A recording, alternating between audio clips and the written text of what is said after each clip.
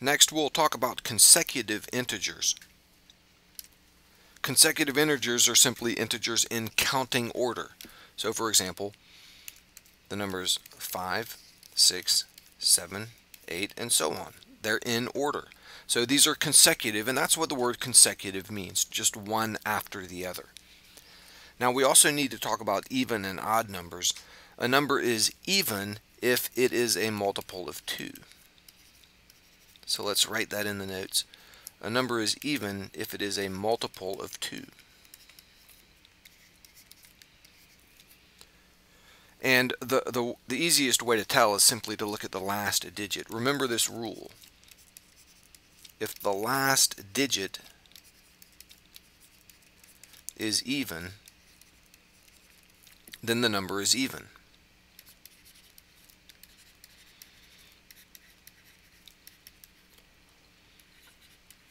If the last digit is even, the number is even.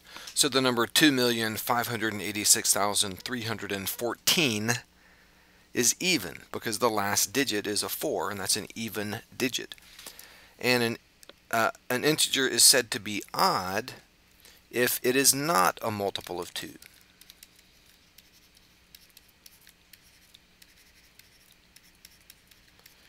An odd number is not a multiple of 2. And again, we look at the last digit. If the last digit of a number is odd, then the number is odd. If the last digit is odd, the number is odd. So the number 4,853 has a last digit of 3, and that's an odd number, so the number is odd. And you probably already knew that, but we just put all this in for the sake of being complete. And you should understand that counting by twos, counting by twos always results in what we would call consecutive even integers.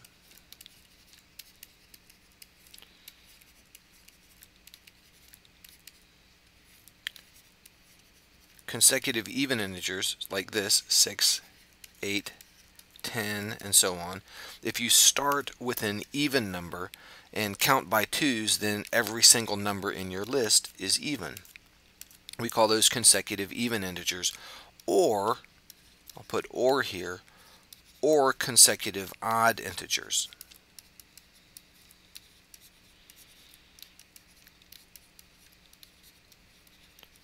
Consecutive odd integers, something like this: 3, 5, 7, 9, 11, and so on. If you start with an odd number and count by twos, then every number in the list is odd. And next we'll look at some example problems that deal with these ideas, consecutive integers. Okay, the first example here, write an equation that states that 4 consecutive integers add up to 86.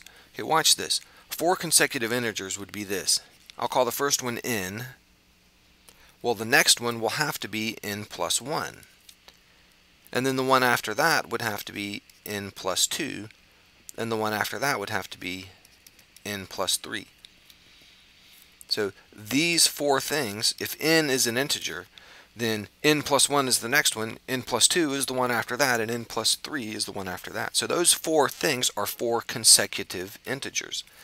And we're told to write an equation that says that these 4 things add up to 86. So let's add these up. N plus 1 plus n plus 2 plus n plus 3, those all add up to 86. And that's our answer.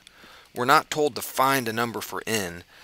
We could solve this problem and find a number for n, and later we'll learn how to solve problems like this. There are some techniques that make solving problems like this fairly easy and straightforward. But we're not told to find the number for n, we're just told to write the equation. And being able to go from this mathematical concept expressed in words to this mathematical concept expressed as an equation, that's important. Being able to translate from the English words into a mathematical equation, and that's what we're doing here. And in this particular case, it uses this concept of consecutive integers. So this says that these 4 consecutive integers add up to 86. Now this could be written like this: n plus 1 plus n plus 2 plus n plus 3 equals, whoops, I deleted the 6 there, equals 86. That would be fine. You don't have to have the parentheses. The parentheses here, though, do make it clear that we have 4 specific things.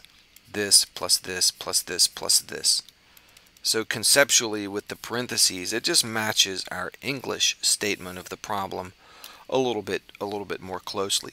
But writing it like this is perfectly acceptable. Okay, next example. Write an equation that says that the product of 2 consecutive integers is 42. Okay, we could use any variable. It's very common to use n. Think the letter n stands for number, but we could use any variable. So I'll just use an x here. X is one number, so the next number would have to be x plus 1. X is one integer, x plus 1 is the next integer. And we're talking about the product of 2 consecutive integers. So this will have to be x times x plus 1, and we're told that it's 42. And that's our answer. Again, we're not told to find a number for x, we're just told to write the equation. And this equation says that 2 consecutive integers have a product that's 42. So I take those 2 consecutive integers, one number and the next one, multiply them together, and that has to equal 42. Again, we'll learn how to solve equations like this, how to find what number for x really makes this true. But right now we're just trying to get from this statement in English to this mathematical equation. Okay, one more. Write a mathematical equation that says that 4 consecutive integers add up to 20 more than the smallest. So 4 consecutive integers added up. So this will be n plus 1 plus n plus 2 plus n plus 3. We don't go out to 4, n plus 4, even though it says 4 here. This is the 4th one. See, this was the first one, the second one, the third one, and the 4th one. 4 consecutive integers add up to, so these are all going to add up to equal 20 more than the smallest. Well, out of these 4 numbers, clearly this one is the smallest. So n is the smallest of those 4, so 20 more than the smallest would be n plus 20. So that is our answer. 4 consecutive integers add up, I'm adding them together, and they add up to equal 20 more than the smallest.